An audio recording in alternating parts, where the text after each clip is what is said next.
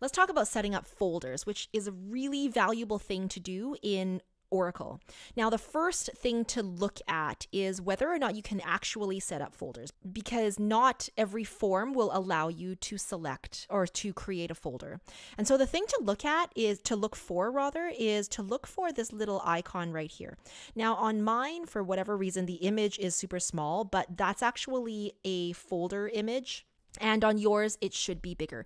But as long as you have this little icon here, and it's going to always be at the top left of whatever form that you're in, if you see that folder icon, that means that you can create folders, okay? Now, the rules about creating folders are that you can definitely always create folders for yourself, okay?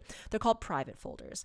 You can, depending on your access, you can actually create folders for other people as well, and those are called public folders, okay? So, but by default, everybody gets to create their own folders. If you create a folder using your user ID, somebody else who logs in using another user ID is not able to see your folder unless you have the access to give it to them, which you may or may not have, okay?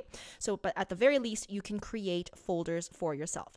So basically what you need to do is really simple, actually. What you're going to do is you're going to set up your view of the screen the way you want, all right? And that's really what a folder is. It's just another word for a private view of the particular screen. So why I say a view is because you can actually hide columns or add certain columns. If you always, need to look at certain columns, you can certainly customize the view of the screen, and you can save it as a folder. And whenever you need to go to, do your work, you can bring up that particular folder and you have exactly everything you need in front of you all the time. All right. So for example, in this case, I don't really have a taxpayer ID, so it doesn't serve me to show that column. It's taking up valuable real estate on my payables my invoice workbench. So I'm going to go ahead and hide that column. First of all, make sure your cursor is in the very column that you want to hide. And I'm just going to go folder and hide field. Okay, that's all I'm going to do. And as you can see, that column has now disappeared.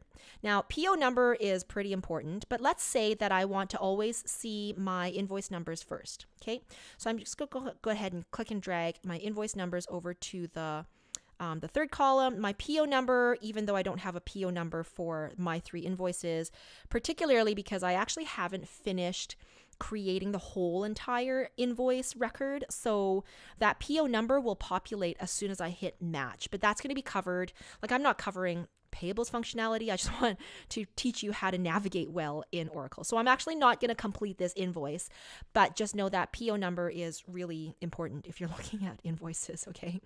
So trading partner, supplier number, supplier site, these are all really important columns when I'm going to look at invoices, but maybe tax control amount is, I don't much care about that. So I'm just going to go ahead and hide that. Okay. And maybe withheld amount is not pertinent to me. So I'm going to go ahead and hide that.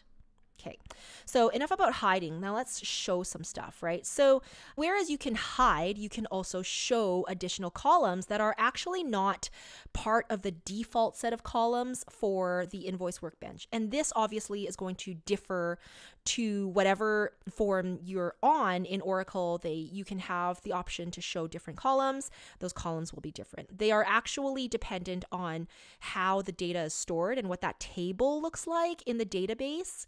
To show additional columns, all you're going to do is go to folder and go to show field. Okay.